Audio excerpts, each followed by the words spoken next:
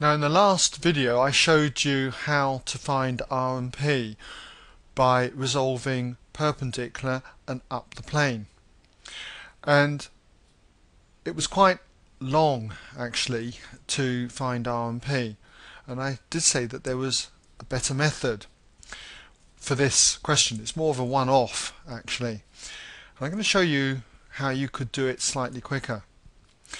What I've done is, though, I've left the equation that we had when we resolved up the plane. I've left that in, but taken out the first equation where we resolved perpendicular to the plane.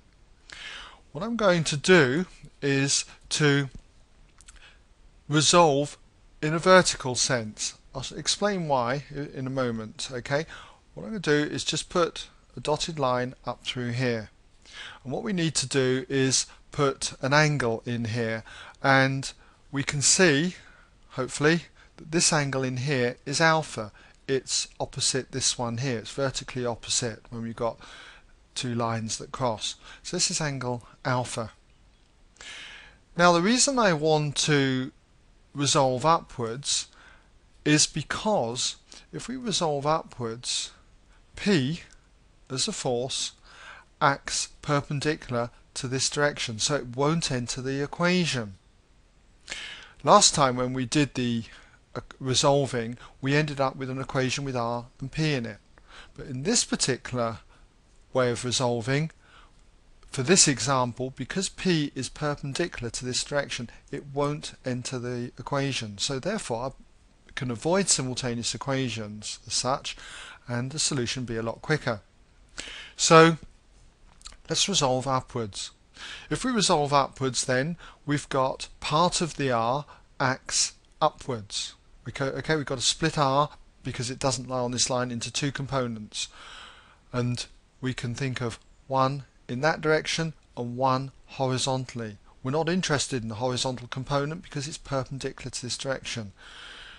So it contains the angle, so it's going to be cosine R cos alpha. So we can start by saying R cos alpha. That's the component of R in the upward sense. Now we've got this one. This does not act in this direction, so we can split this force into two components, one upwards and one horizontal. We're only interested in the upward component, and because it doesn't contain the angle alpha in this 90 degrees, it's going to be mu r sine alpha, and it'll be plus. So we've got plus mu r, but mu is 0.5 times r times the sine of alpha.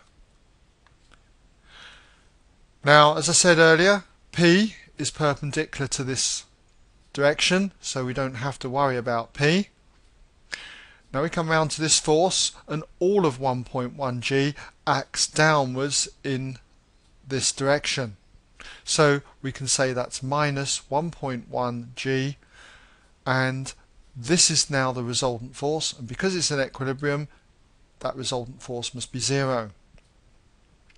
Now if I fill it in with cos alpha and sine alpha as we did before, we've got therefore R times cos alpha. Cos alpha was 4/5 or 0.8, so we've got R times 0.8.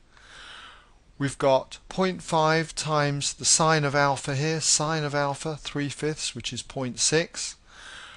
So we've got plus 0.5 times 0.6R. And then we've got minus 1.1 g. And we'll just put that in as minus 1.1 g. And it equals 0. So you've got 0.8R and 0.5 of 0.6R, that's 0.3R. So you have got 1.1R. Okay, on that side, 1.1R. And if we add 1.1 g to both sides, we're just going to get 1.1 g. Let's just do that, 1.1 g.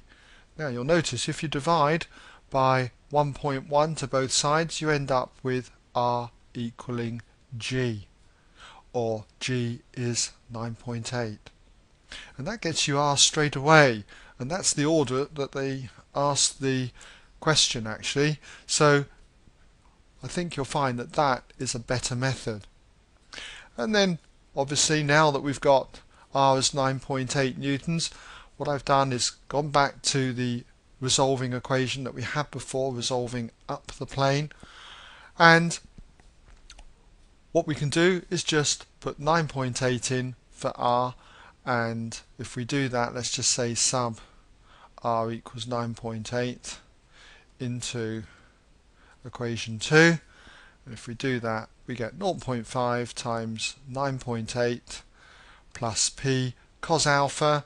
Cos alpha, remember, was 4/5 then, so that's 0.8 minus 1.1 G times sine of alpha 3/5, 0.6 equals 0. Well, I'll leave you to rearrange this, but at the end of the day what you'll find is that you get P to be 1.96. Okay, 1.96 newtons. So we've got our values of R and values of P. Okay, well, that brings us now to the end of this question.